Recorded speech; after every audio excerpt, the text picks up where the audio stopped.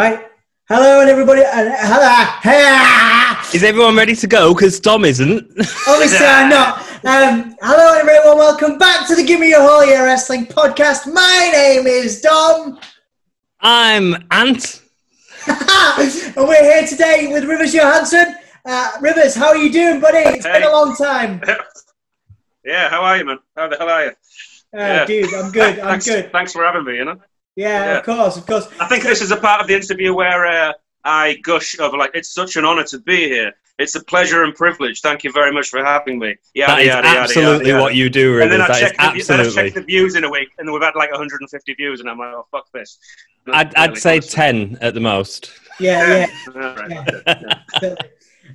Yeah, man. So obviously, it's a pleasure to have you on the podcast. We met a couple of years ago when we probably more than that now, when we played a gig together in Hull. Obviously, you know, I think it's, you know, I've always admired your music. You've played a few shows for me as well. So tell the Gimme a Whole Year audience a bit about yourself.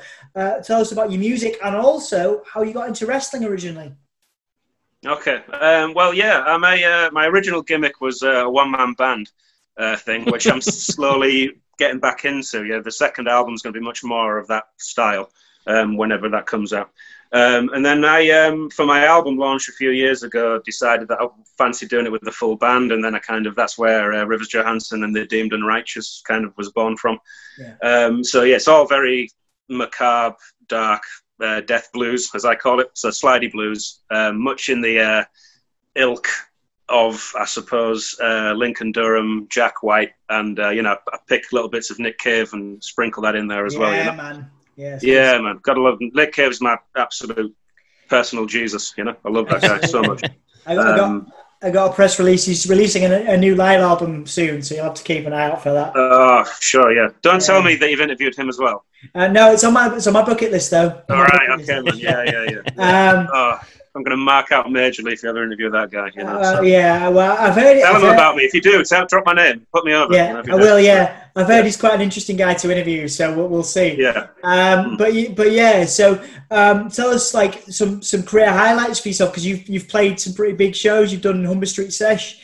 Obviously, sure. playing with my old band Seep Away must have been a highlight for you. Of course, yeah. Seep Away, man. You guys still together? Oh no! That's a story for another time. That's it, right? Okay.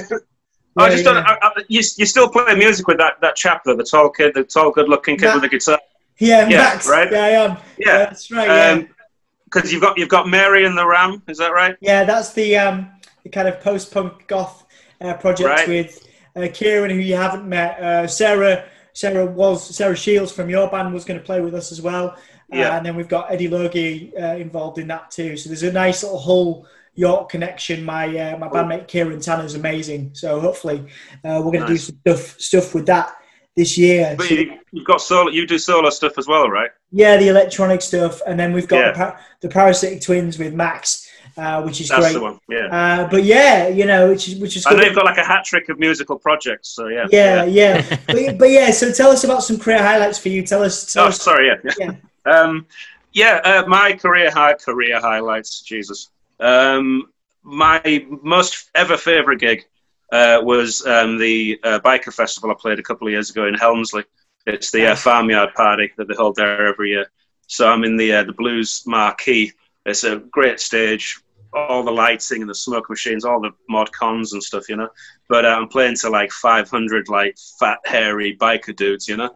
And they're all like really into it, you know. And I'm kind of like, one of my gimmicks is in my songs, I'll put my guitar down and I'll start cutting a promo basically on the audience in the vein of a TV evangelist preacher.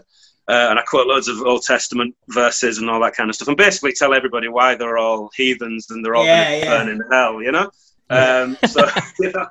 And at one point, I'm calling all these bikers. I'm like, "Oh, you're all going down. You're going to burn. You fucking fat pigs. Get on your knees," and all this kind of stuff. And I'm really laying into them, and they're all like really into it. And I thought, I'm going to get the shit kicked out of me after this gig. You know, I'm going to walk out this tent. But it was quite the opposite. They were really into it. You know, so I'm kind of like this tall but skinny guy, kind of like, and these guys are looming over me, like, "Oh, that was amazing, that was a great gig, thanks so much." And I'm just like, "Yeah, cheers. Yeah, don't kick my ass," So that was my absolute most favourite. That was my absolute most favourite gig. Followed very closely, probably by the main stage when I played in 2017 at Humber Street Sesh. That was a really nice moment as well, because we completely fluked that. We were somebody cancelled, and Dan Mauer offered us that stage, and there was another stage, and I was just like, "Yeah, main stage, get us on there, we blagged that, So yeah, that was good. Classic, man. And Classic. of course, the Adelphi gig with Sepa Wave. That was top three gigs, man. There you go, man. Cheap Rivers, tell us a little bit about your YouTube page that's starting soon. Yeah. Make It Darker. Yeah. Well, it's a collaborative effort with my friend James, who is the drummer for what are they called? I'm drawing a blank here. Davidium. Davidium, yeah. I'm 40 years old, man. I've got all these names and stuff. I can't forget them. Yeah, he's a drummer for Davidium, which are a really cool, like hardcore band. Yeah. Like tech metal. They're like a thinking man's metal band. They're really they're awesome, they're really tight, man. I like they're them really a lot. good. Yeah. Anyway, so yeah, me and him. We're huge horror guys and cult cinema followers, so we're basically doing a horror and cult cinema review channel. But we're going to try and go a little more in depth than the usual stuff you see. So We're really going to kind of try and psychoanalyze all aspects of the movie, like character development, character arcs. As opposed to just going like, well, this is nicely directed and the photography is really good and the performances and blah, blah, not the surface level stuff. We really want to kind of deep dive into it. So hence the reason why we're writing scripts at the moment to really kind of pull them apart. And video essays is the kind of thing we're going to go for. Cool. Yeah. I can't wait. Yeah, can't wait to see that, man. And obviously, because we're a wrestling podcast, tell us your earliest wrestling memory. What got you into wrestling initially? Good Lord. I started watching wrestling in 1991. So I can't remember what it was. It was probably an episode of, I don't know, Saturday Night Main Event or Superstars or whatever the weekly show was back then. I was just coming out of primary school into secondary school, and my friend had Sky TV, which was like, wow, back in those days, So he brought me this VHS tape with a couple of episodes of WWF, whatever the show was. I can't really remember, but that's kind of where I got hooked. And he would feed me VHS tapes every now and then, and then my first ever pay-per-view I remember watching would be SummerSlam 92, which was the Bret Hart Bulldog. The UK one. Yeah. And then from there, I think it's about a year after that, my dad finally stopped being a tight ass and forked out for Sky, and we got Sky Sports. And then from there on, I started watching every pay-per-view, every episode I could of Raw. And then, back when Raw was an hour long, 45 minutes with adverts, Wow. When it was watchable. Those are the good old days. It was a really tight show. It was really entertaining and like good characters and storylines made sense, and we didn't have wrong? we didn't have to quote Kevin Nash, vanilla midgets doing flippity flips and kicking out of everything. So. Yeah. Well, like I say, it's a pleasure to have you on. We're going to do an episode of we obviously have on the channel Wrestling with Bands, where we speak to bands about wrestling who are known wrestling fans. So we're going to talk to you a bit more in depth about your history with wrestling and your music career on that. So keep an eye, everybody watching, keep an eye on Rivers returning to the channel for another cheap pop. I like to get a couple of cheap pops in there where I can do. So look forward to having you back. But so Anthony, we're here to talk about the news and the latest. Yeah, man. Let's talk about the news. There will be links to all of River's stuff down in the description, so go and check it out. And also our review of the SummerSlam 92 pay-per-view, because we've done that. We have, and we loved it, didn't we, Dom? We did, yeah. We did a watch along. So, what was your favourite match in that? Nails. Who was Nails against in that? Oh, yeah. Flew him out, Nails, didn't he? I can't even remember. Man. Yeah, Nails did fight because there was a whole thing about him wanting to get paid more for going, and the whole sexual assault backstage with Vince McMahon happened. Wow. Wow. Yeah, with nails. Yeah, there we go. And so let's go into the news. And speaking of speaking out, it was good. So let's get serious, because let's talk about the speaking out movement, which has been a massive movement. It actually, last week we've been doing these weekly. We've been very good with it. And last week we fell out of love with wrestling a little bit. The stories that were coming out because of hashtag speaking out have been horrendous. And if you want to read them stories, you should go and search on Twitter for them. They're all out there.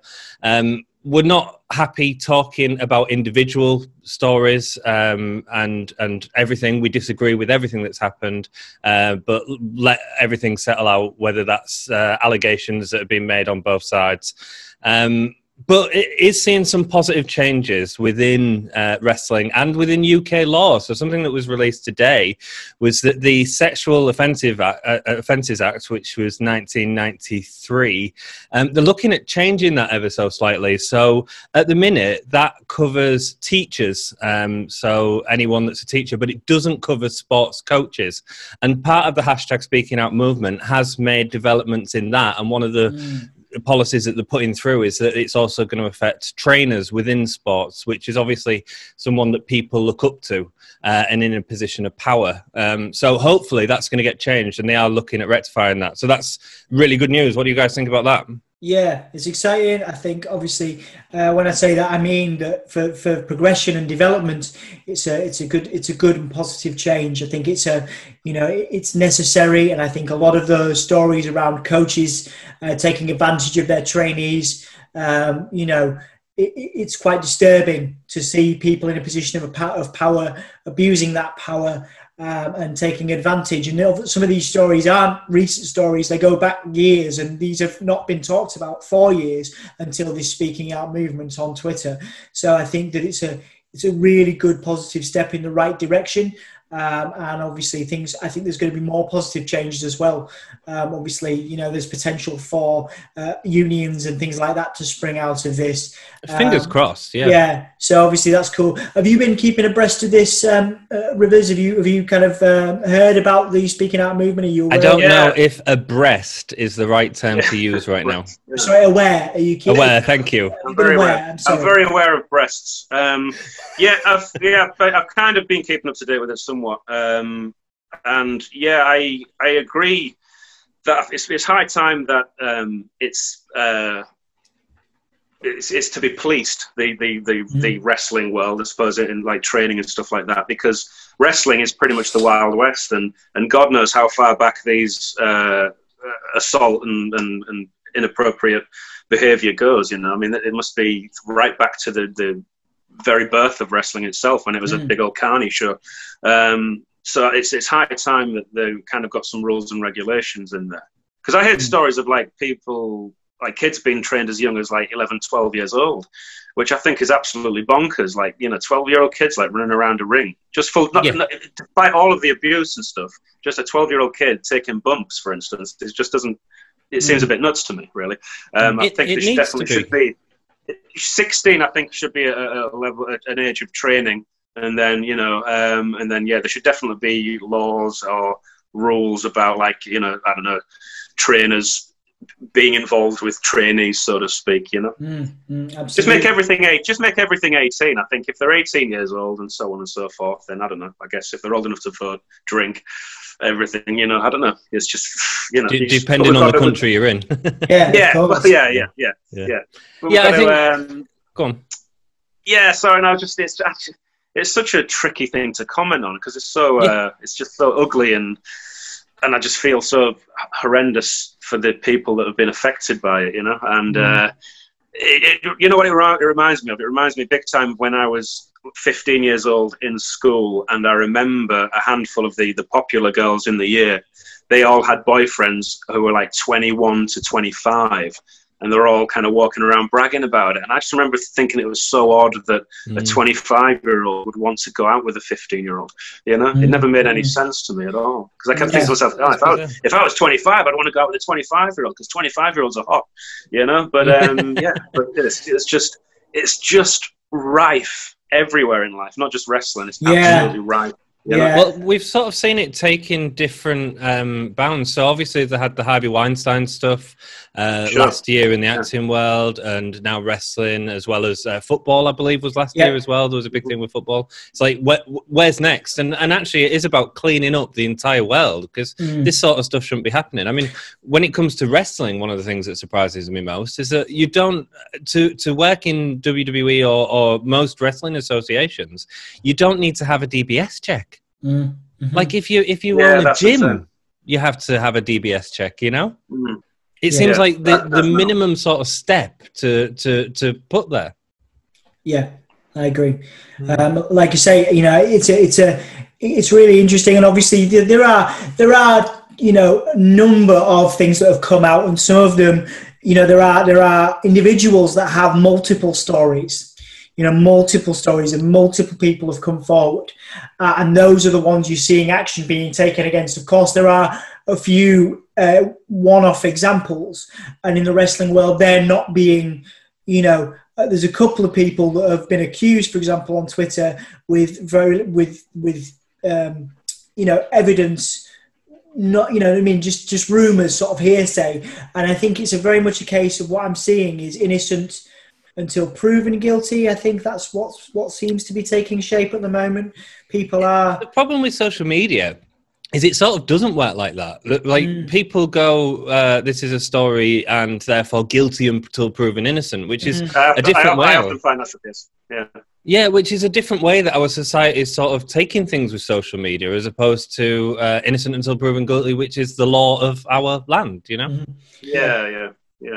So we're not going to talk about any of the individual stories, but I do recommend that everyone goes and checks them out, because they are worth hearing. You know, it's good to be aware of what's happening, and even though it's a really sad time to be a wrestling fan because of that, but let's clean it up and let's get it sorted. I think, but we are going to talk about a couple of people who have been released from various companies. I think as well we should preface our further discussion with, it's important to make up your own minds. Obviously, we have our opinions.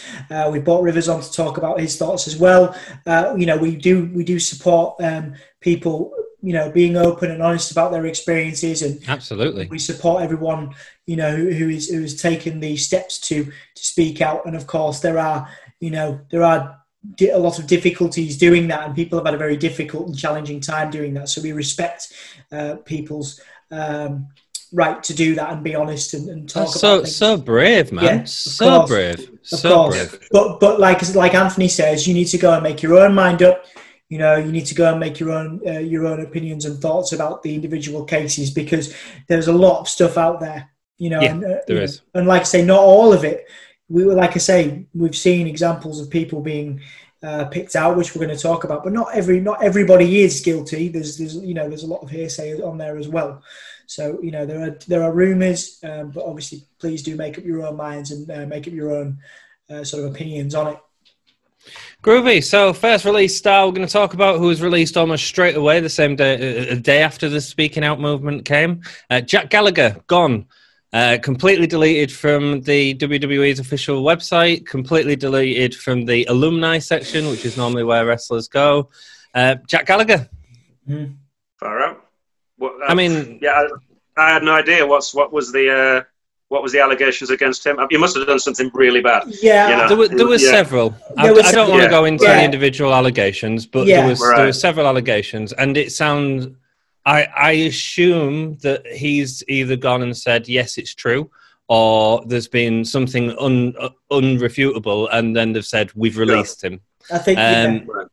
I mean, how he's going to regret that awful tattoo, right? Oh, the chest tattoo. Oh my god! Yeah, the ship thing on his chest. Yeah. That's pretty. I mean, that was like ranked 1 or 2 with terrible tattoos in wrestling right now. Him and Cody. I mean, these are very separate issues, guys. But you know, I think, you know, it's a shame for British wrestling. Of course, you know, a number of the people, you know, we can't forget that a number of the people accused are, of course, northern wrestlers, and you know, like in most entertainment industries, of course, you have a predominantly southern, you know, sort of audience for that, with the wrestling WWE's training school being down south in London. and most talents do kind of get picked from the Midlands and down south. So it's a real shame for Jack, who's obviously. When I say a shame, I need to be careful by this. I have no idea what you're talking about. What are you talking about, the South-North divide? Well, what's this all about? I'm just saying it's a shame that, because obviously Jack's from Manchester. What are you talking about? Jack's an idiot. Gone. Good. Yeah. But speaking of really bad tattoos, the neck tattoo that Cody's got, I think it's really funny that Cody Rhodes has a neck tattoo on his chest. And he's got a chest tattoo on his neck. He got them the wrong way around. That skull with the flag should be right here because that would look cool. And it would be on his neck. You're right, man. You're right. He got them the wrong way around, man. He did. I think Brandy would be much happier if he'd got I saw the her segment, and she was sort of dropping. I think she was talking with Darby Allin about it. She did a cooking thing with Darby Allin, didn't she? And she was like, no, he didn't tell me that was happening. I want the best pleased. More WWE releases then, which were released later on. They've released Travis Banks, talking about from down south. I don't know what he's on about there. He's way down south, down from New Zealand. And El Ligero have both been released following the allegations. Yeah, Ligero is, of course, from Leeds. And Jack is from Manchester, which was my reference point. But obviously not great for British wrestling and not great for. It's not great for wrestling, full stop. Yeah, no, absolutely, yeah. Ligero had a lot of upside. I think like he could have done really well as one of them sort of talents. Like Jack Gallagher was in the Royal Rumble a couple of years ago, in a really great segment. Yeah, that match he had a few years ago with what's it called? Bastard Pack. What was he called in WWE? Neville. Yeah. They have a match. I think it was. Did they have a match at Royal Rumble? That was a really good match as well. Was it Neville and? They had a title match for the Cruiserweight. They did at one point. Yeah, I think he was. Pretty sure it was Royal Rumble. Right. I might be wrong. Right, it might be. My memory's hazy, but anyway, yeah. So he was having a really good run there at one point, Yeah, absolutely. Yeah. The other guy from WWE got... he's not gone. He's suspended from NXT UK currently. WWE has suspended him. So obviously, they're treating the cases individually, which they need to be treated as individually. They've suspended Joe Coffey, again, from NXT UK. But they've also fired the referees Joel Allen and Chris Roberts.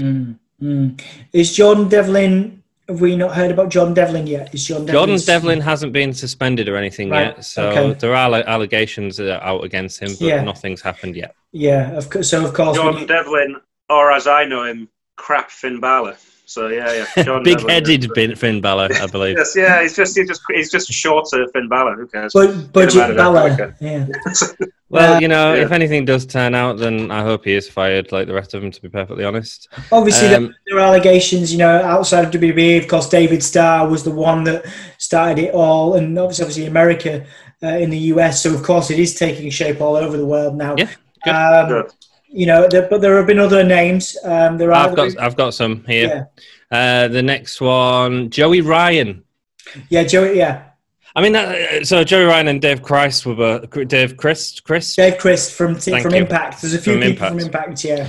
So that's an interesting one, isn't it? Because you look at Joey Ryan's gimmick, and my God, it's awful now, isn't it? It is. It's awful. It always was.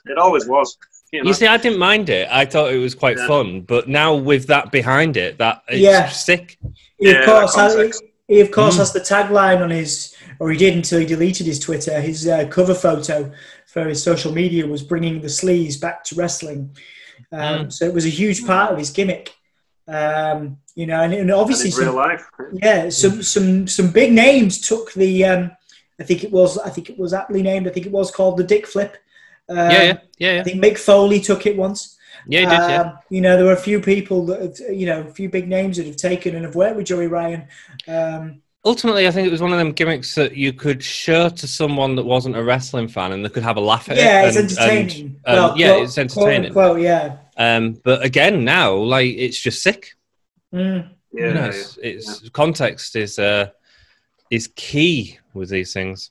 I also find it quite amusing as well that the two biggest virtue signalers on Twitter, Joey Ryan and David Starr, happen to be the two biggest pieces of shit as well.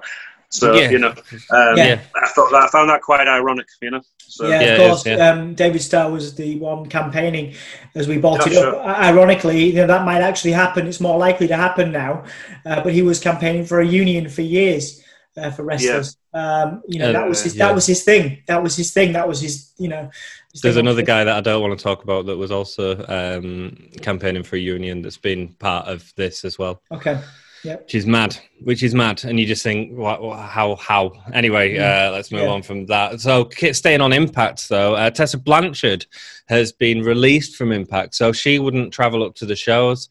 Impact fired her, believing that she's been difficult to work with. And they've had problems with her in the past, haven't they? There's been racist allegations and all sorts going in the past. AEW are believed to be interested, but WWE very much are. Yeah, absolutely. I think, you know, Tessa Blanchard made history, you know, like I say, as part of Impact, and Impact she seems to have been a part of Impact's resurgence over the last sort of 2-3 years. I'd agree. And it's a real shame, but, you know, WWE, the business that it is, you know, they're going to offer a lot more money to travel and take risks during this time. And I think that she knows that, because I think she was after a day rate from Impact, and that was one of the crossed wires there, was that she wanted a day rate to record segments for them. But WWE, of course, have that money and that capability. So I think that it's good business, I suppose, to bring Tessa in. Yeah. I think she's from what I've seen of her, she's a really good worker. You know, she seems to. I like wrestlers that take it seriously. You know, such, you know, I like a wrestler that, you know, just tells good stories in the ring, has a good work rate, whatever that means. I think she could go really far. I'm not really sure what the allegations were, the racist allegations were. I'm not kept up to date with that. There was some, and I'm not entirely sure why TNA let her go. Why did they let her go, Impact? I believe it was because she refused to travel to the recent tapings. And being difficult in a long-term thing, I think. She wanted money. She wanted a day rate for recording stuff. So when they asked her to record things, she wanted paying extra, you know, a specific amount. Yeah, that was it as well. There was, because of the COVID situation as well, she wanted the same rate as she was getting as well, and the company couldn't afford to do that as well, I believe. Is that right, Dom? Yeah. I think so. And the reverse, of course, you have the Good Brothers now, who have more or less 99% signed with Impact, Gallows and Anderson. So, of course, that's a reverse. That's, you know, like I say, TNA and Impact are on a resurgence now, and I think that, you know, a signing like that, you know, one of the best tag teams of the last 10 years, Gallows and Anderson, who also have the ability with this contract to work on New Japan. Yeah, so that's big for them, isn't it? Yeah, that's massive for them. So I think that it's a good business decision. Especially for Impact, who need stars like that to sort of help build their resurgence. Yeah, I think those guys belong in Japan, really. That's kind of where they seem to have the best years of their career, really. You know, when they were hanging out with the Bullet Club and all that, you know, Gallows and Anderson. So, I'd like to see them back in Japan, really. So that'd be good. Yeah, personally, I'm just hoping that the contract remains loose so they could do some work in AEW, because their tag team division is fire at the minute, possibly the best tag division of all time, you know? Yeah. They take it seriously as such, don't they, really? So it's nice that they kind of, you know, put the effort and take it seriously. You know? Yeah. I mean, from sort of history point, I'd say the best prior to what we've got now was sort of the Hardys, Dudley, Edge and Christian period, APA, sort of attitude. But I actually think that this AEW tag team division is surpassing that.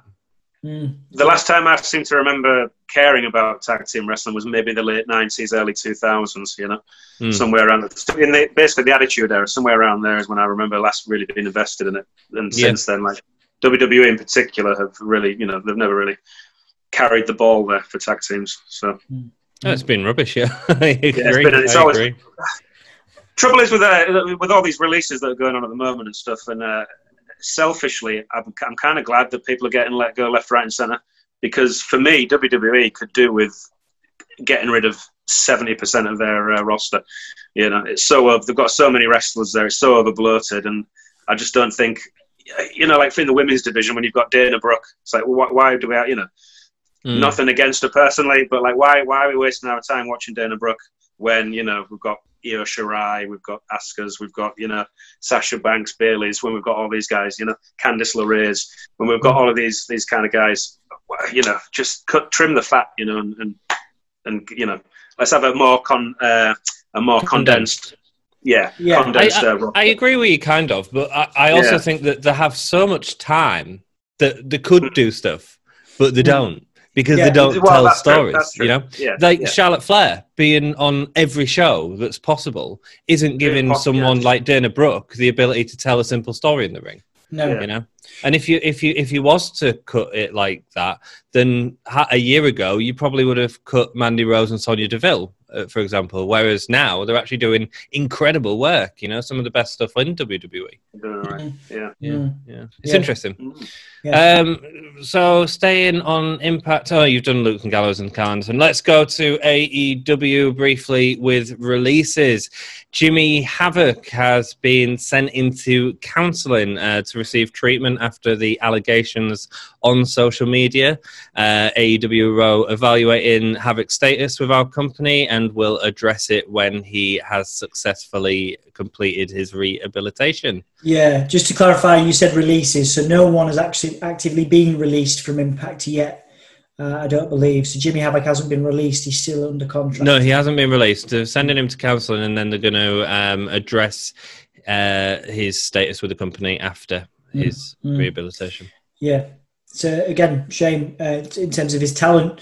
But how do you feel about the way AEW are handling that? And instead of what WWE are doing and sort of releasing people, sending him to rehabilitation to then decide on his status with the company? I think that's it's a thing very specific to a person. You know, it's whether you believe in, you know, everyone's going to, people that do these kind of things are going to burn in hell immediately and should be left to die, or whether you believe that they deserve a second chance. And I think it's as simple as that. I believe personally, I believe that people in most cases, remember, I don't know the facts about all the stuff about Jimmy Havoc. Like I say, usually I tend to believe that people deserve a second chance. However, this, like I say, a lot of these stories have been quite horrific in terms of age gaps, in terms of consent, and things like that, and things of that nature. So, of course, you know, this is very, very unprecedented in terms of, you know, how it's going to change the wrestling community. So, what do I think of the way they've dealt with it? I think a lot of people criticise the way they dealt with Jimmy Havoc, but then there was another statement. What was the other statement they did about another member of the roster? And that came across very classy. There was another very... Sammy Guevara. Sammy Guevara, there you go. Yeah. So Sammy Guevara, they applauded the Sammy Guevara stuff, I think, in terms of the way that was handled, but the Twitter wrestling community reprimanded AEW for the way of handling the Jimmy Havoc stuff and saying we're going to send him to counselling. But, you know... I think it's been mixed, and that's why I sort of asked your opinion on it, really. Do you have an opinion on it, Rivers? Yeah. Yeah, look, the Sammy Guevara thing. I like Dom's point of view of giving people a second chance, by and large, unless they've done something that's really horrific. And I think what Sammy Guevara said, it was a shitty comment and a really bad joke. Yeah, so Sammy Guevara in 2006. I can't crucify the guy for saying shitty things. I've said 1,000,001 shitty things throughout my life. I've said that we've all regretted. Millions. Yeah, I've said 1,000,000. Yeah. I've told 1,000,000 bad jokes, and I've hit the wrong note at the wrong time. You know, done that. You know, it's all part and parcel of just being a person. You know. So yeah, he said a shitty thing, but you know, in his defence, it was 4 years ago. It was on a podcast. It was a throwaway comment. You know, and I'm not. On the flip side of that, I've got a real issue with people trawling through people's pasts and trying to find the one little thing. Oh, you said back in 2012, you said this, so therefore you're over. You get the fuck out of here. You're cancelled. It's done. Get out of here. You know, I can't stand that attitude. You know, I think people should have a second chance. 4 years Obviously, is a long time, man. It is. Yeah, exactly. Compared to what the crime is. They deserve a second chance, you know. For shitty comments, Sammy Guevara's been put under sensitivity training, whatever that sort of means, as opposed to counselling and rehabilitation. Yeah, I think one of the things that's most notable about this is that he and Sasha actually spoke. Yeah. And he made an effort to speak. He apologised. Sasha made a statement. Sammy made a statement publicly on his YouTube channel, which we can all go and see, and you can see how apologetic he is. And I think of all of these speaking out accusations, I think that's been the one that's been handled the best by all parties concerned. I don't really know if that's even part of the speaking out or just something that would have come out anyway. It's a bit of a weird one because it is just something that's been said it's a silly thing to say. Somebody trolled through his past interviews and stuff and found that little sound bite, and then that's what I can't stand, that kind of thing. You know, somebody deliberately looked for that and pulled it up and then threw it out there. And to be fair, there's larger crimes going on in the world. You know, there's larger things to jump on board. You know, there's 100%. There's real. Again, I'm not excusing what he did, shitty thing, but there's real issues like people being actually raped, and taken advantage of. That's something that has to stop. You know, and that's people saying a shitty comment when they're like 20, 21 years old. Slap on the wrist, move on. You know, but again, you know, like I say, it's not acceptable traditionally. You know, that would be reprimanded in most institutions. But again, you know, you've got to take note and say, you know, Sammy and Sasha both dealt with it very, very well. Yeah. And Sammy's not kicked off and said just because, you know, he's not said, I've spoken to Sasha, she's forgiven me, so why am I being fired? He's taking his slap on the wrist, and I think. Well, he hasn't been fired, has he? Yeah, he's showing sensitivity training. And I think he's showing actual remorse, and he's showing that he's willing to grow and change and develop. So, you know, I think that's very, very admirable. With Jimmy Havoc, if he's dealing with substance abuse issues and stuff like that, then, you know, I'll Godspeed to him. You know, I mean, I never particularly liked his gimmick or anything, but like, you know, I don't have any ill wishes towards the guy.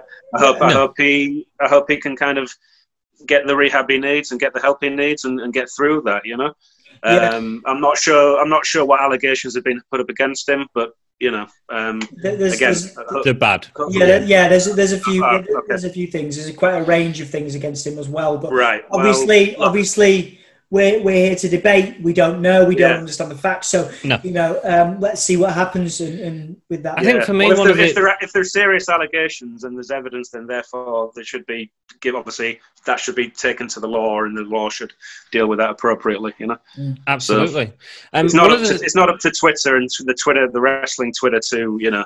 Yeah, all these podcasts. Jury and executioner. All these podcasts. You know. So no, I agree. You know, but what I think for me, one of the interesting things is that AEW is saying that they'll look at his case after the rehabilitation. For me, like, it's a little bit more. If his victims can't forgive him for what's happened, and if he can't reconcile that with the victims, how can you have him on TV? Well, historically, you know, there are plenty of examples of you know, in WWE particularly, of people. Mike Tyson. Sorry, I mean, you can go exactly. You can go in, you know, all eras and find people that have been accused and proven very, very negative stuff against. And you know, if the gimmick and the time is right, then if it's best for business, then they'll find a way to put him in. I mean, they brought Ultimate Warrior back, they brought Hulk Hogan back. You know, Mike Tyson, of course, rightly or wrongly, is now an AEW fixture.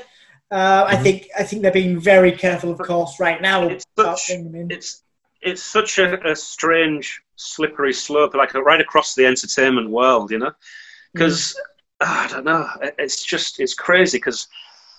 You know, you find out stuff about people all the time, and like, oh, I used to really like that guy, and now I can't watch his stuff anymore, or I can't listen to his music. You know, the chap from the band Brand New, he had alligator. You know, Jesse Lacey, yes. Here's the thing as well. Like, David Bowie. It's well known that David Bowie slept with underage girls, like 14, 15-year-old girls, groupies. As they used to be called back in the day. And he's just nothing. Never been.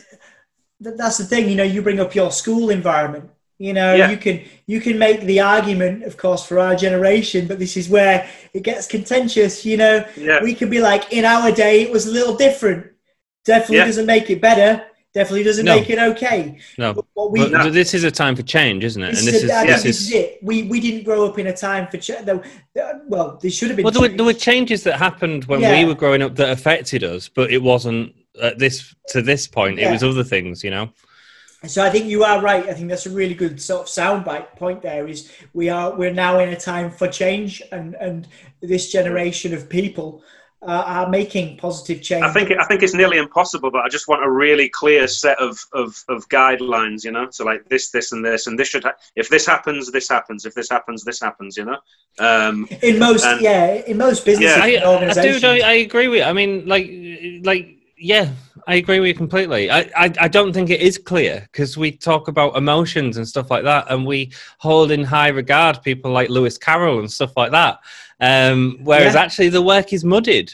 Michael Jackson, like these wrestlers that have been released. How do you all feel about going back and sort of watching that? Well, this is a massive debate, and we can bring in music here. Obviously myself, and Anthony, we've talked off podcasts how much of we're big Marilyn Manson fans, and of course he has some very well documented accusations, especially over the last 2 or 3 years.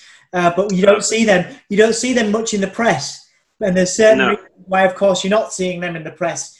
Money can do wonderful things to protect you. But in terms of wrestling, could you rewatch a Jack Gallagher match without having this in the back of your mind? No, but the argument should be: are we all going to stop listening to David Bowie after this podcast?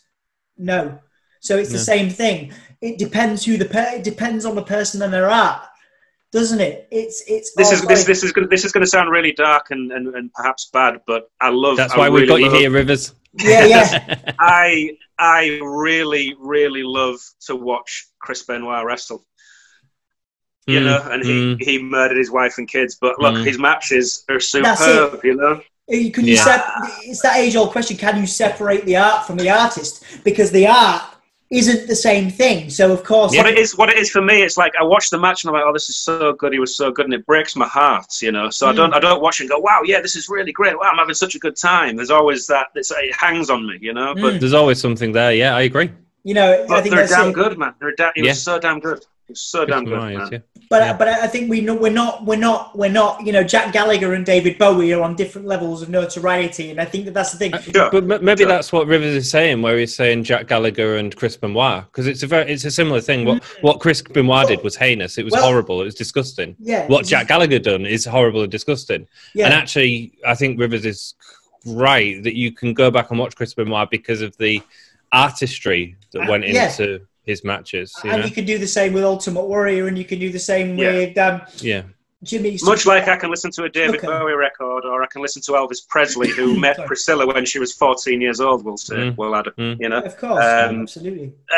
So I don't know. Oh God, it's gross, but But then, a good example of this, in a wrestling context, in terms of this is, there are some names on this list. Like I say, Sammy Guevara has now been, there will be permanent news articles based on this about him. So if somebody approaches, if a new fan looks at Sammy Guevara and Googles him, then stuff is going to come up. You know what I mean? So I think it's an individual case-by-case thing where people can hopefully look beyond the person's past and towards the future, and like there are numerous names here where I hope it doesn't have any adverse effects on their career in the long term.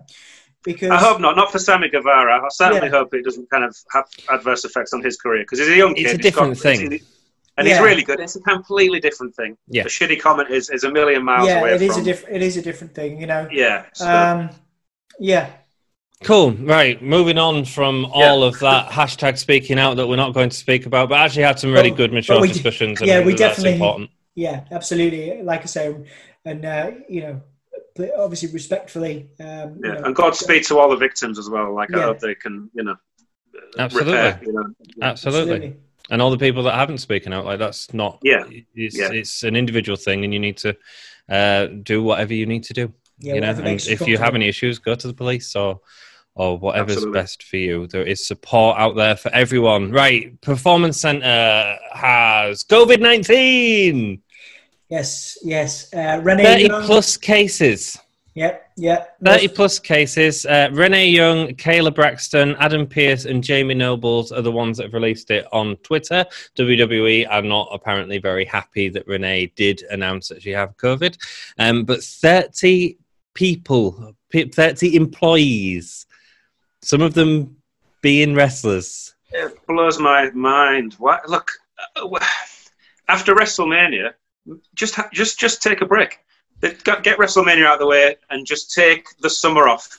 You know, we've got the network, we've got plenty of wrestling. We're not going to miss WWE for 3-4 months. We're not going to miss it for 3-4 months. In fact, 3 or 4 months off from wrestling might be quite nice.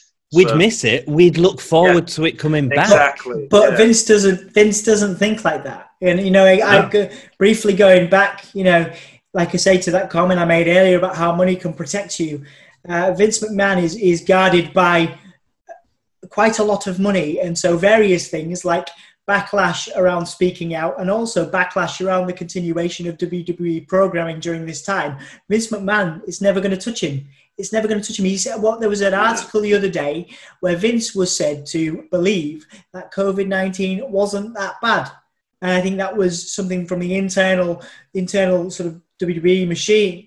And it just goes to show you how much he's in touch with his roster. It's probably Triple H that is the one, you know, delivering the conferences and stuff. I think if Arn Anderson said in an interview the other day, which was quite telling, you know, from what he knows of a day of Vince McMahon, he flies to the next town, goes to his hotel, goes to the venue, sets up his office, leaves the venue, goes back to his hotel and flies to the next town. There's very little engagement with the actual affairs of the superstars that Vince McMahon is involved with. Do you know what I mean? I don't think he actually knows very much at all about what's happening in his company. He knows what the yes men that are around him tell him, you know? I can't wait for Triple H to get the company. Just give it to Triple H and just leave him to it, you know? So,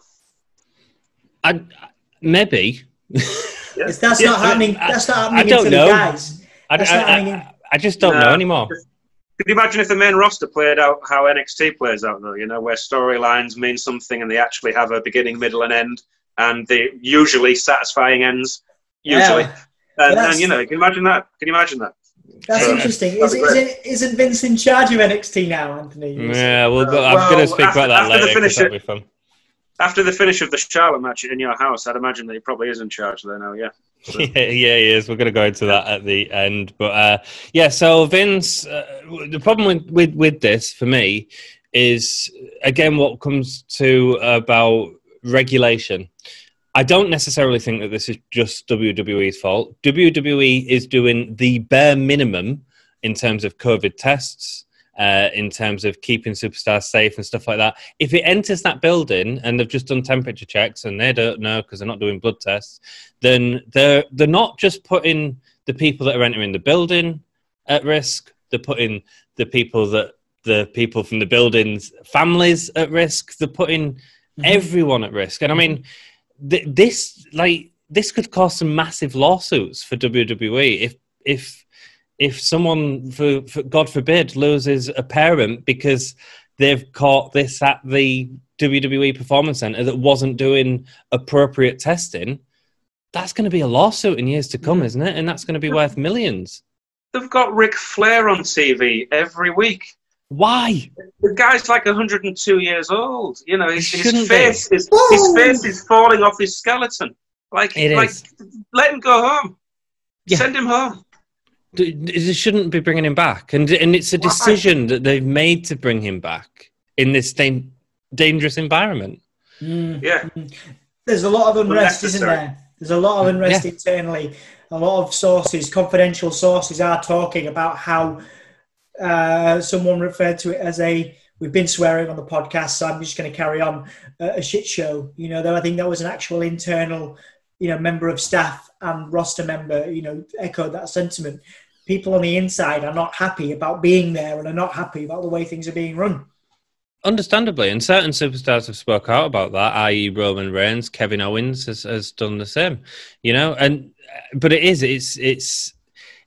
agree with Rivers completely. You stop wrestling for a couple of months and people would want it so much more. And do you know the only thing that WWE are good at? Oh, I'm getting angry. Do you know the only thing that WWE are any good at these days? Making documentaries. They make wonderful documentaries all the time, right? Use that TV time to show them awesome documentaries. Get people excited for the return of this. The cinematic matches. I love the cinematic matches as well. I think they're great too. But they're documentaries in themselves. Yeah, some of them. I think they're. Boneyard match is really good. Make your mind up about who you kind of want to be your upper echelon, your top guys. Make documentaries about them and get them over that way, And, all the 24 series, AJ Styles was great. The Edge one made me cry, The Undertaker 5-part series was great. Oh, yeah, you're right. The documentaries are spot on. And that would be a great way of getting the roster over without having the weekly matches and so on and so forth, Yeah. And it's not just WWE. Absolutely. You put on a 1-hour documentary about Becky Lynch and then show the Royal Rumble from or whatever, or 4 matches of Becky Lynch's best of type thing, But they have obligations to their network, But they could just show reruns. Under these circumstances, I think in a court of law, under these circumstances, they could probably get out of their commitments to the network, Unforeseen circumstances, I don't know. At the start of this, they were saying, oh, no, we've got to give them live shows because we're signed into line shows. No, we're in a worldwide emergency. Let's renegotiate this because we can't safely do it, right? The football teams that were playing matches all had to stop and they come to arrangements with the TV companies. It just wasn't happening. I mean, they're back now, but Yeah, but that's because it's been deemed safe, and whether it is or not isn't for us to decide. That's for the government. Mm-hmm. Hey, but do you know what I mean? Yeah, I do. So, Renee Young's got COVID-19, which means Jon Moxley can't have his match at Fyter Fest against Brian Cage. Obviously, he lives in the same household as Renee, and he has said, been quoted to say that he doesn't want to risk it getting to other people and wants to do the right thing and is staying off TV for that reason. And living his gimmick, living that good guy gimmick, living the face gimmick there as well by not spreading it around. Absolutely.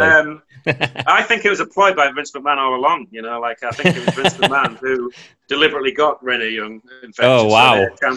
Wow! Conspiracy. Yeah. So all of that news, right, which is all big news. Let's talk about Undertaker retiring because we hadn't talked about that yet. Yeah, I was all happy. I was quite happy about it. Not because obviously I appreciate the legacy of the Undertaker. I was like, yeah, good.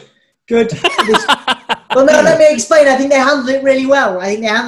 Finally, they've done it. Great. They've done a documentary. They've done a documentary. It's the right time. It was the right last match. Fantastic. All right, we've had about 50 retirements, but now it felt like this was finally it. They've done #Thank You Taker.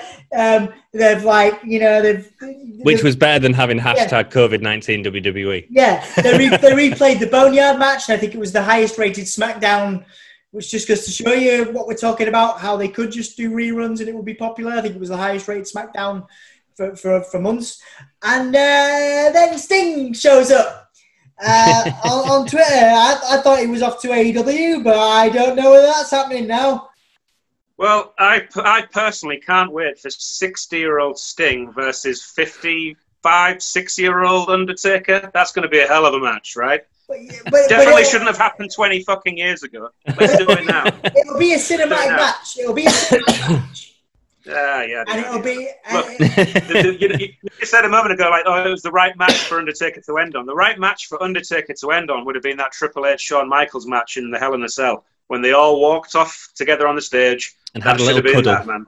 That little cuddle and a kiss, fade to black, credits. That should have been the end of that, you know? So, they just kept dragging him out, and it's just, you know, it got to a point where I was worried for the guy, because he's old. Well, it's funny, isn't it? Because I'd say that look at the bloody Goldberg match. The Goldberg match.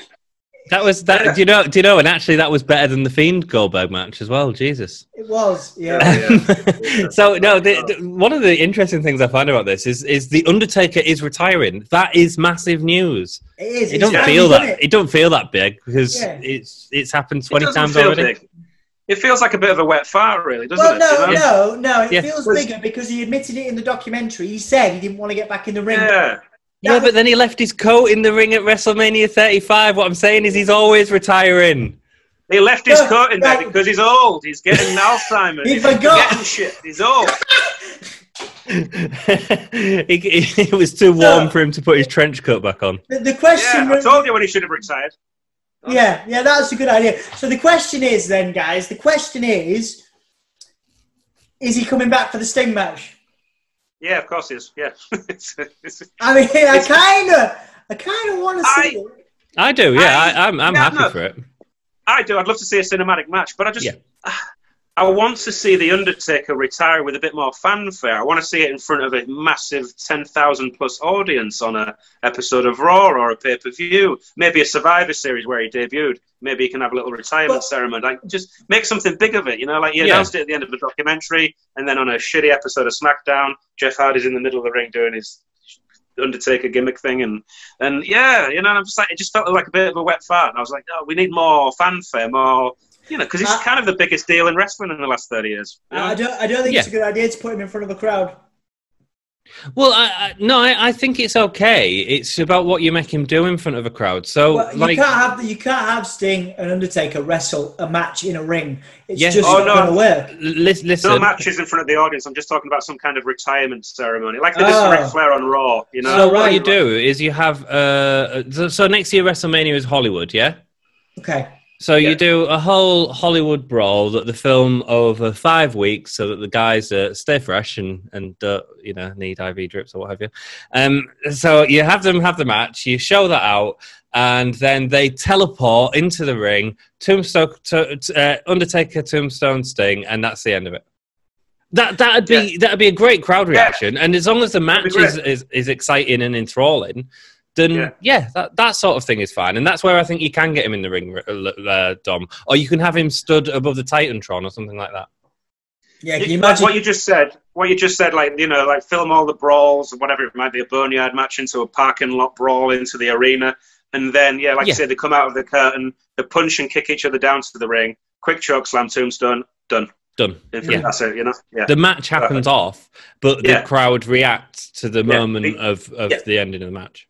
Yeah, that'd be a good way. And you do that for however long they want to do it. You know, I thought they might do that with Fiend and Cena, because that whole kind of weird, trippy, psychedelic, cinematic match, and I thought it was going to cut back to the ring, and the Fiend would be behind Cena and like hit him with the Sister Abigail and pin him. You know, but it just kind of ended. You know, I'm with you. I really wanted the match to start.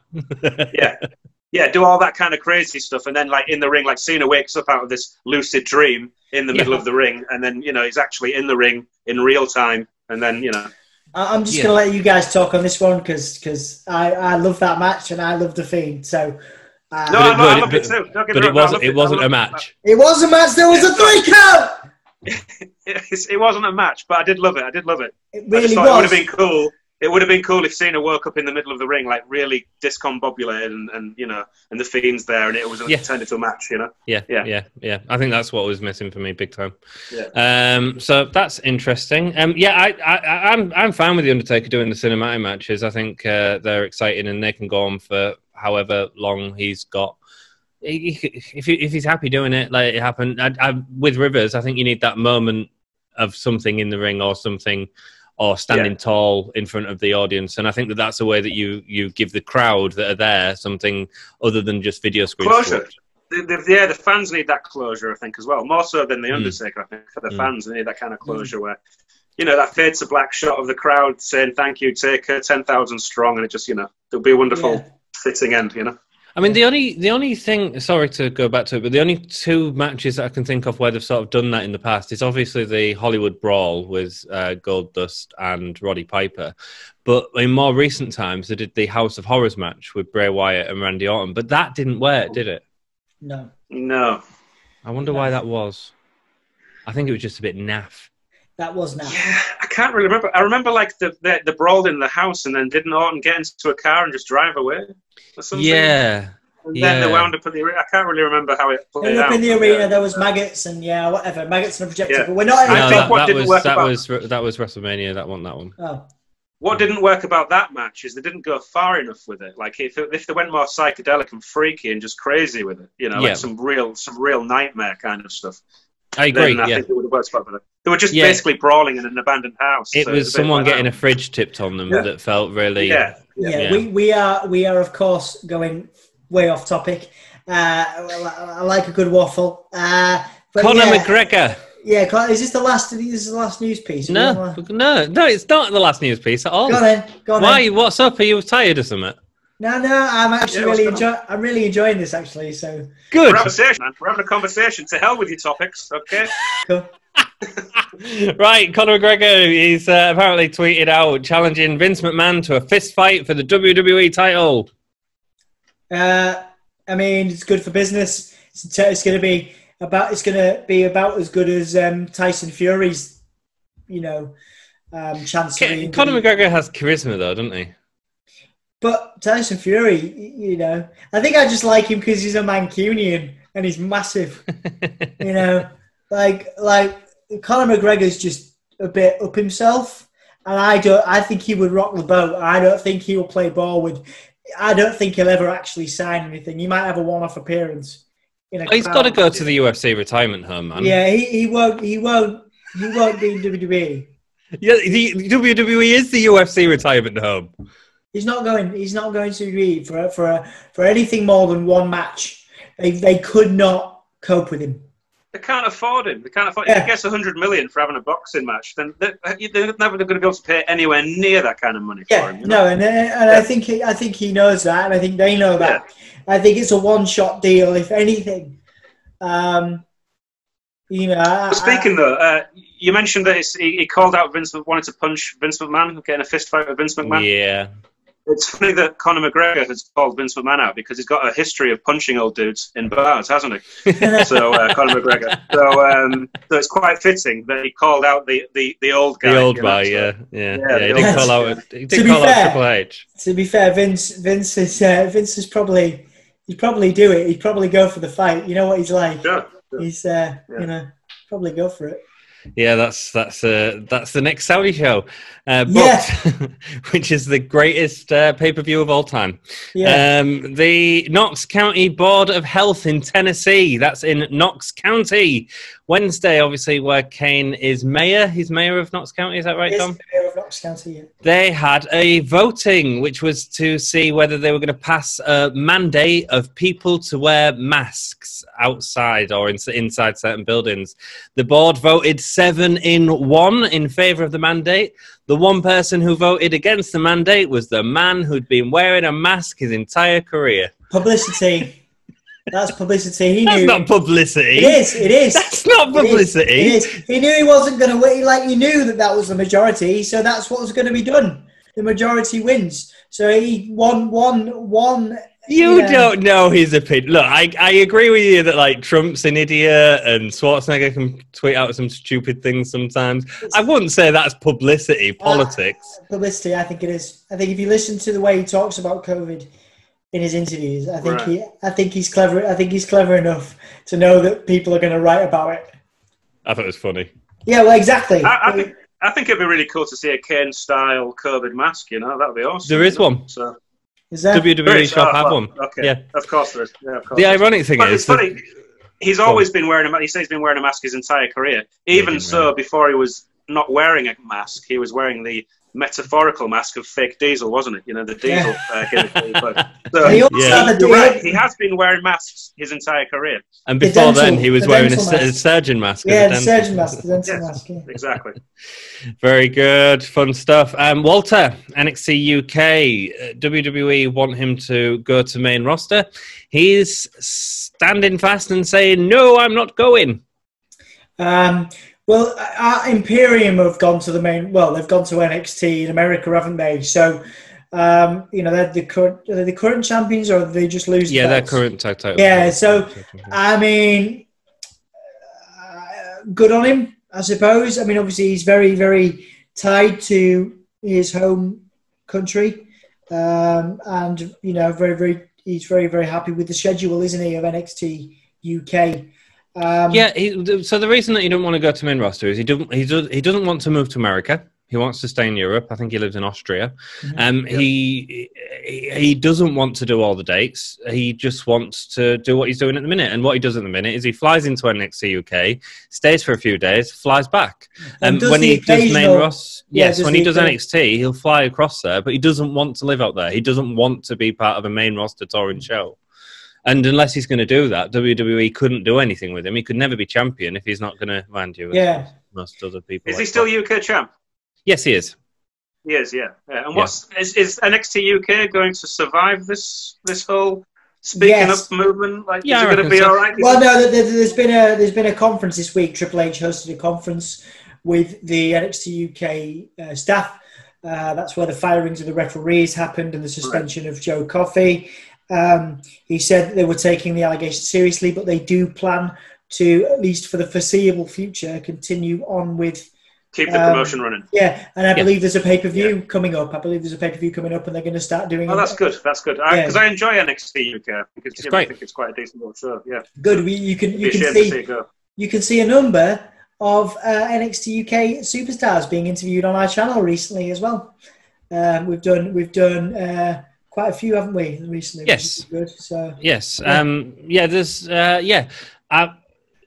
The main thing of that call, I think, to come out apart from the Joe Coffey suspension, was that they are taking the allegation seriously. So pack it in is the basic thing that Triple H said, which is fair enough. Yeah. But it's nice to know that they've got no plans, and they did specify. It was interesting, the wording, because they did say for the foreseeable future of they can't do shows at the minute. Yeah, in the shows. But I mean, not to discontinue NXT UK. That was the wording. Was a lot of people said it was going to. I never thought it was going to, because it's too important to WWE. It really is. They've got a lot of stars in there that they don't want going to other companies.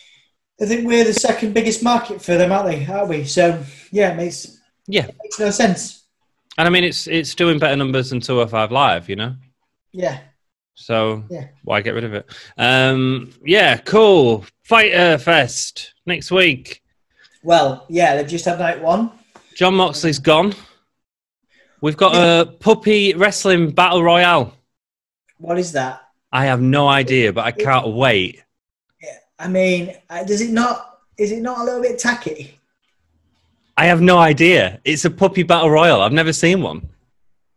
Are we talking about Jerry Lawler's version of puppies? No, especially not right now. No, we're not. No, this is an actual puppies. Sorry, boys. If it's not Jerry Lawler's vision, I'm out. You're out. Yeah, I'm not having it. Yeah, I don't know.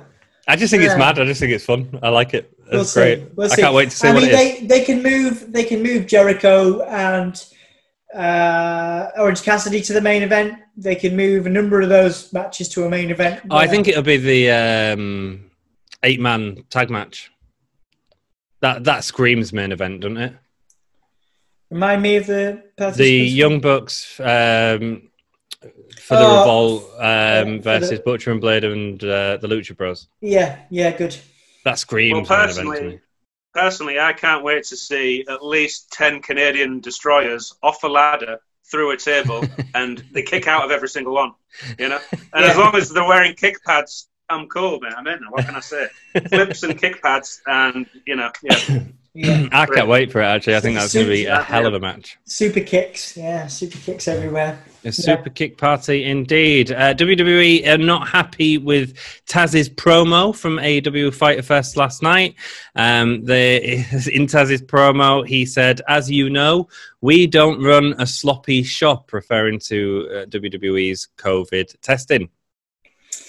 Taz has nothing to lose at this point in his career. He can and he will say things like that. Obviously, he got the very short end of the stick with his WWE booking. He had one of the greatest debuts of all time, I would argue, and then got completely stuffed. Greatest debuts of all time. You have way too many greatest, dude. Right. Does anyone remember that Kurt Angle match? Yes, the one at the Royal Rumble. Brilliant. That was a good match, yeah. I don't know if it was one of the greatest One of the greatest debuts of all time. Okay, The Fiend. Was that a better debut? Yes. Right, so it's not the greatest then, is it? I've named one wrestler. Did I say the greatest? No, everything's the greatest to you. Shut up! I said one of the greatest. Stop being such a WWE shill. God, Jesus Christ. We all know you're on the payroll, Dom. All right? Knock it off. Groovy. Let's move on from Taz's. You know, the last guest we had, Rivers, we had the Ringsiders on here, and Dom suddenly turned into the biggest Jinder Mahal fan of all time. I am a huge Jinder Mahal fan. I love Jinder. Jinder my balls. Get out of here. Jinder Mahal. Jinder Mahal. Jinder Mahal. Next up, EC3, great promo on Twitter. Go check it out. He was talking about terrors with lockdown and quarantine and all of that. Let me read this promo out to you because it hints at where he might be going, and this is brilliantly written. From coast to coast, Maine to SoCal uncensored, chaos and confusion reign supreme. You walk outside, it feels like you're in a jungle, boy. You fear the revolt is coming to you if you don't adhere to the group thinking. You feel like you're left out to hang, man. The natural state of things has fallen into this dark order as you plug away day after day like a gear in an effing machine. Society is broken, but now is the time you keep your inner circles small. You do have best friends. You can only trust yourself. And it doesn't matter if you're an old man or a young buck, you speak the truth. You stand tall, exalted. You rise like a phoenix. You carry yourself with moxie and seal it with a sunny kiss. Now these bastards may criticize you. They may mock you. They may cancel you. Hell, they may even imitate you poorly. But never give in. Never apologize. You put the word sorry back into the dictionary. You throw it into the library, into its face, because it is never the end. There is no omega when you are an alpha. You think for yourself, you fight for yourself, you control your own narrative. And if you don't, then you're just part of the con. You are more than elite, you are free, and they have been warned. How cool is that? He's still not going to AEW. How cool is that? It's cool. He's great. I'm just annoyed that he turned me down the other week, and I'm gutted.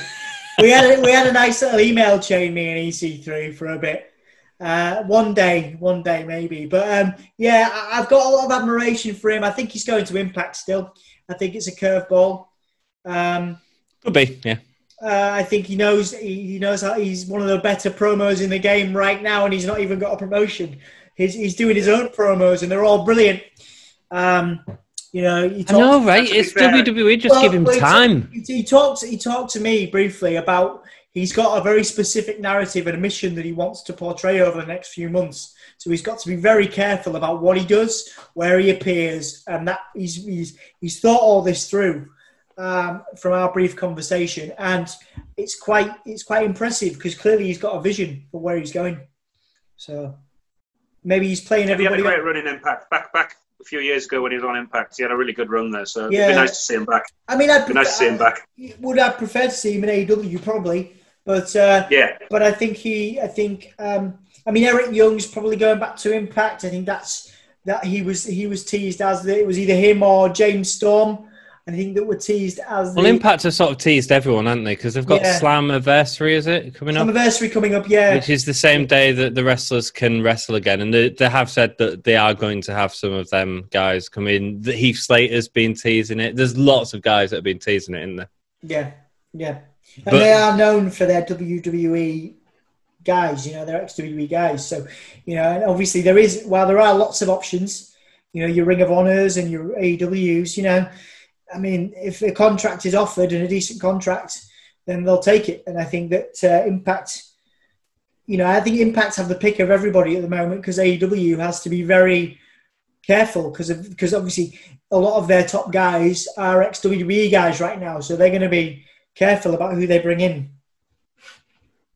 I think. There you go again, Dom, being a shill again for the WWE. They're not WWE guys, okay? They're independent contractors, okay? So enough with they're just WWE light, okay?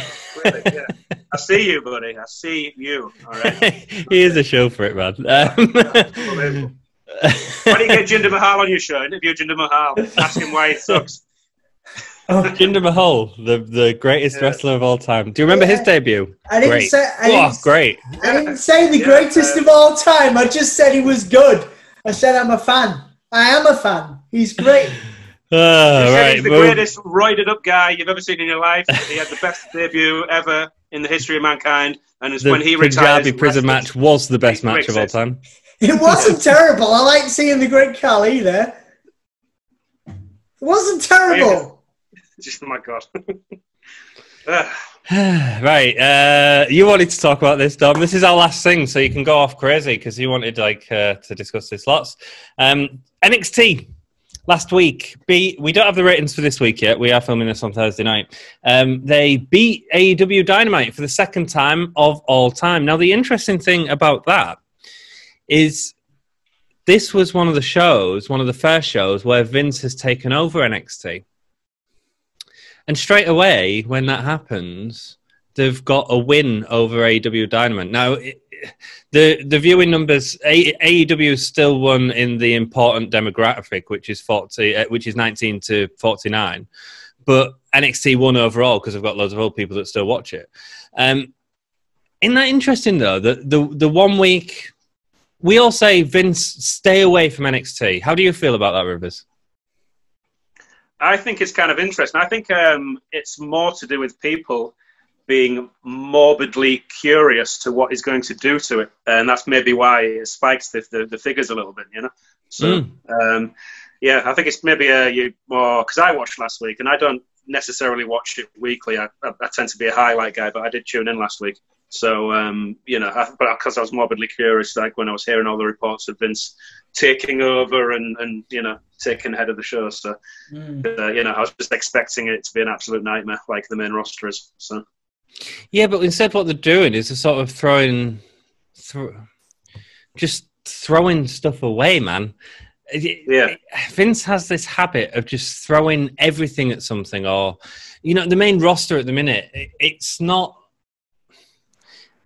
about making wrestlers interesting. If you look at this week's Raw, you had MVP beating Apollo Crews, you had Big Show on there, you had Ric Flair on there. It's doing 2020 and we've got Big Show on TV.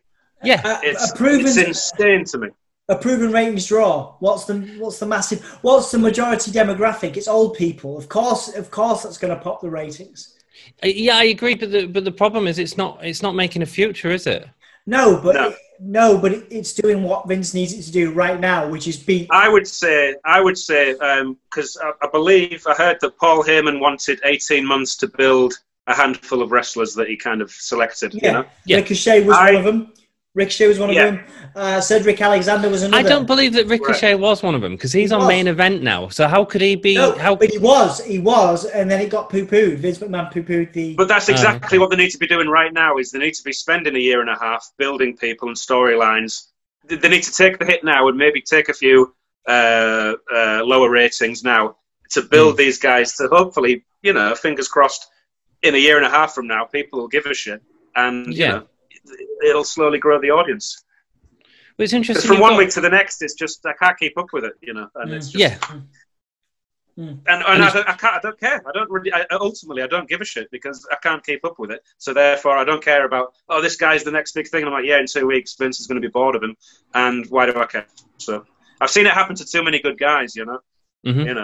Alistair Black being the one that's really hurt most of all in the last couple of years. You know, his debut, to what his debut could have been, to what it was, and what they've done with him. It's just heartbreaking. You know. There's several guys like that, especially NXT champions like Shinsuke Nakamura, one of the best wrestlers in the world, without question. Is nothing. Bobby Roode, you know, Cesaro. Cesaro, all these incredible workers that are just sort of back players in this.